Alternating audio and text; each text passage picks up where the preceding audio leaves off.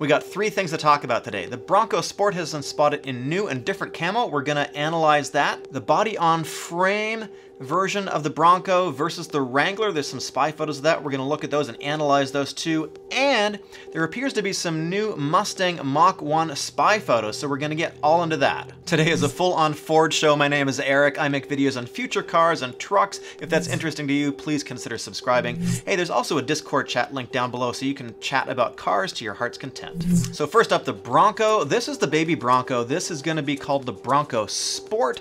Previously, there was rumors that it was gonna be called the Maverick, but it seems like everybody has adopted the name Sport. So this is the unibody. It is based on the Ford Escape. And by the way, if you don't know, and you probably do know because you're watching this video, this is gonna be a 2021 model. We're expecting the debut sometime, maybe in April. So you can clearly see where the bumpers are here for the first time in the camo. Previously in the camouflage versions, we've seen a lot of foam, but looking at this, it appears that we've just got a light covering on the hood and the doors.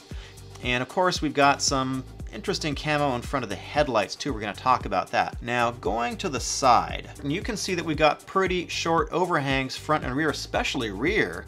And this is good for angle of approach and angle of departure. So this is sort of positioning the Bronco really for some difficult off-road terrain. So even though this is based on the Ford Escape, this is really a much more aggressive vehicle. This is much less of a city sort of SUV, CUV type thing, and really a little bit more aimed towards off-roading. But I've got some caveats, and we're going to talk about that in a second. So we can see these steelies, these steel rims. These are kind of cool. They're actually great if you want to go off-roading and not mess up your nice rims. I'm all about that. It's got some Falcon Wild Peak AT. These are all-terrain tires. I can't exactly make out the size. I'm thinking these are 30 inches, something like that, if you have a better clue. I tried to zoom in on the photograph, but I just couldn't see the tire size here at all. So this is, I guess it's going to be a bit of a trail-focused vehicle too. I'd say it's a cross between some city and some light trail use. Now, what's interesting about these photos here is that the windows are down, which is kind of odd. The street sign in the background is blurred out, and there's no interior shots even though the window is down. So who do you think took these photos? I'm thinking either potentially the driver or somebody who knew the driver pretty well. It's interesting that we're seeing all these leaks really close to the reveal that we're hopefully going to see in April.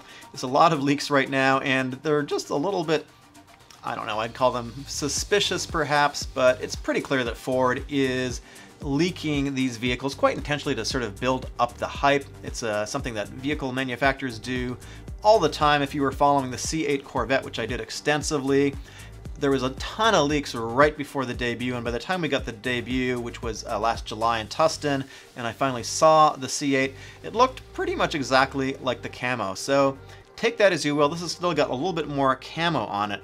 And let's go around to the back. So we got these very funny labels that are dual exhaust. I guess this is perhaps one of the test vehicles that in their fleet, and they want to have an easy way of identifying it for the test drivers. I'm a little bit confused by that. There's also a number of yellow labels on here. I've been trying to make it out. I've been zooming in, but these photographs are fairly pixelated, at least the versions that we're getting. I'm sure on the photographer's spy camera, they are going to be better. Okay, so I just looked it up. These were taken with a Canon EOS 5D Mark IV. This is a pretty expensive, this is a high-end camera. This was taken with a zoom lens, a 28 to 300 zoom lens, and this photograph is actually from a fairly prominent or fairly well-known spy photographer. So I think what we're looking at here is perhaps the test driver gave a little clue, or somebody gave a little clue to the spy photographer. We don't have interior photos yet, but I think considering that the windows are down, maybe we're gonna see some spy photos, some better spy photos of the interior. These photos were taken on 2/14, so they were held in reserve, I guess you could say, for a little while before they're actually published. It's kind of interesting.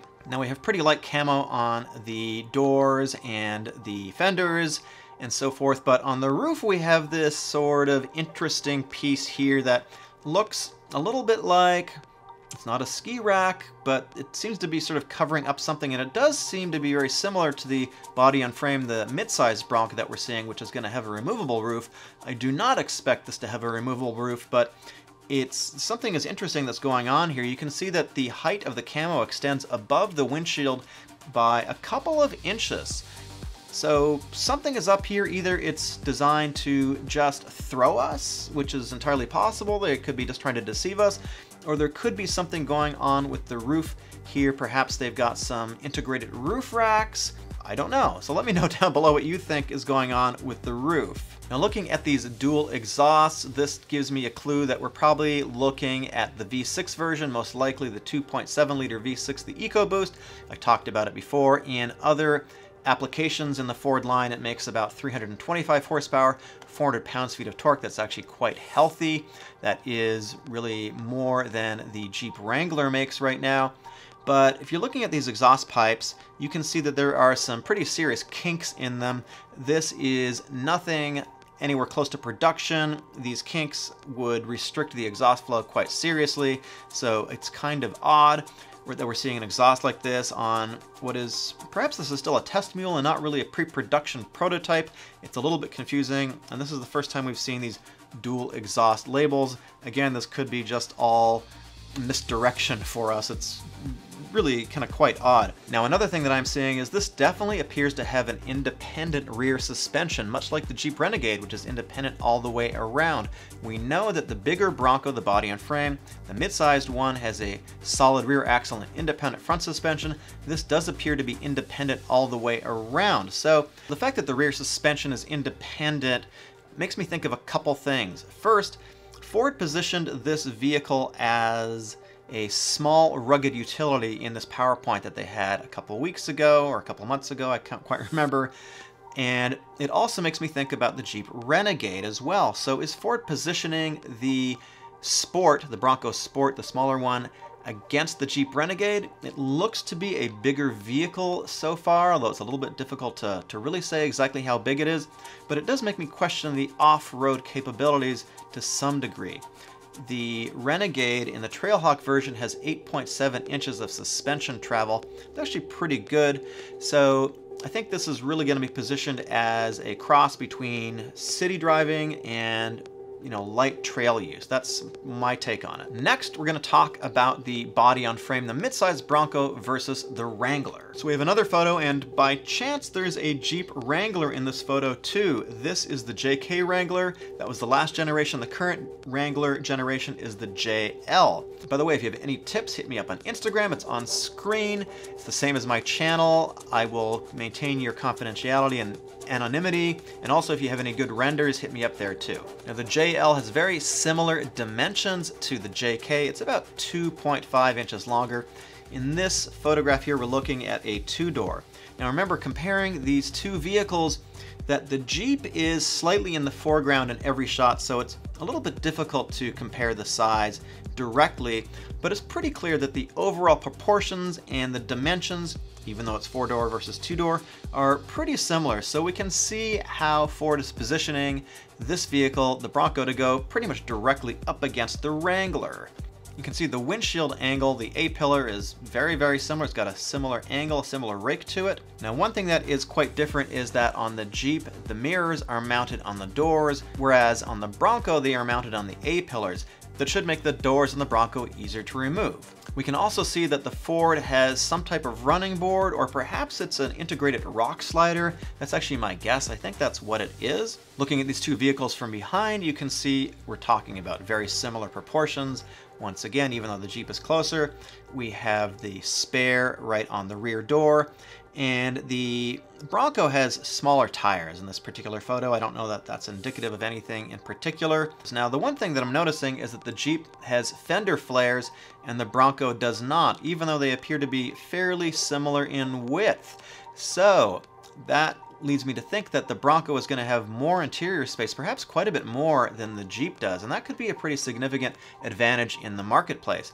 The Jeep is a little bit crowded on the interior, but Jeep has been doing this for a long, long, long time. They've got the dimensions of their vehicles pretty much honed down to a T. Looking at the Bronco compared to the Wrangler in the front, the Bronco does appear to have a much lower bumper, which would be bad for angle of attack. However, we are looking at some camouflage here. The front of the nose is pretty heavily camouflaged.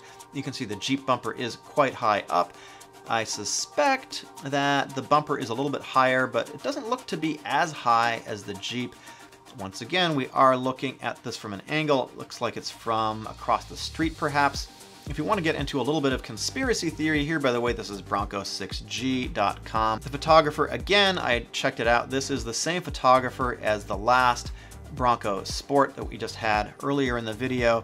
Same lens, same camera, same photographer. It was taken on February 11th, and it was also held back for a while and finally released on Bronco 6G quite recently. So it's pretty clear that the spy photographer is getting some inside information from Ford. If you want to call it a conspiracy theory, you can call it what you will, but Ford is definitely having these photos deliberately leaked. They're driving them around on the street. They're developing hype. That's what the game is. This is the name of the game in the spy photo world and in the promotional world at Ford and other companies too. This is a long history, and they are building up enthusiasm for the vehicle.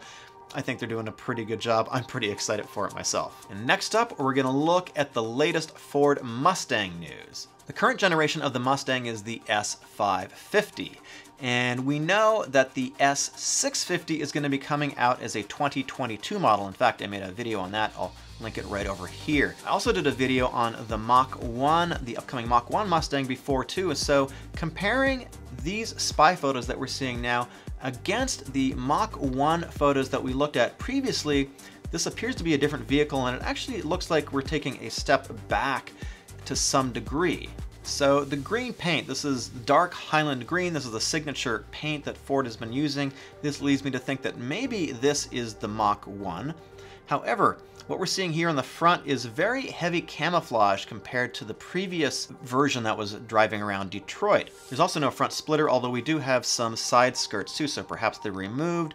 But it looks like the front is going to be significantly different here, or they're hiding something. I think it's got 19 or 20-inch wheels on it. So is this a redesign for the Mach 1 Mustang? So if this is the upcoming Mach 1, which would be available in 2021, my guess is that it's going to have a mix of the performance parts available in the Bullet and also the Performance Pack 2. So maybe it's going to be somewhere in the middle. You can see this vehicle has pretty large Brembo brakes. Going out to the rear of the car, we have dual exhaust, but it only has 2 tips, which is kind of interesting. There's something else interesting too, is that this vehicle appears to have the 2018 headlights, and it does not have the slightly wider fenders. And the turn signals are below the light element too. So perhaps this is some sort of powertrain mule, because this is not so aggressive looking. It doesn't look as aggressive as the last spy photos that we saw. This could be a Bullet, this could be a Mach 1. You probably know this, but the special editions that Ford has been alternating with are the Mach 1 and the Bullet. At least those are the 2 main special editions they have been releasing over the last couple of decades. So considering that there's a lot of Bullets sort of still sitting on dealer parking lots right now, I think this is probably the Mach 1. It's difficult to say because this is sort of a step back from the previous spy Mustangs that we've seen cruising around. We've got a pretty nice render from Modern Muscle Ace. He's on Instagram. I think it's a pretty cool render of what his version of the 2021 Mustang might look like. He's also got a comparison of the 2019 Bullet, the 2021 prototype, and the 2017 GT350. So I'm going to link his Instagram down below here too. So I don't really think this is going to be the next GT, because the S650 is going to be pretty soon. So when can we expect to see this vehicle? If this is indeed going to be a 2021 version of the Mach 1, this is probably going to be at the New York Auto Show, which is going to have its debut around April 8th. I'm going to be there. Let me know down below what you think this Mustang actually is. These 2 videos on screen right now. My name is Eric. Thank you for all the support lately. If you like these videos, please go ahead and subscribe, and I'll see you in the next video.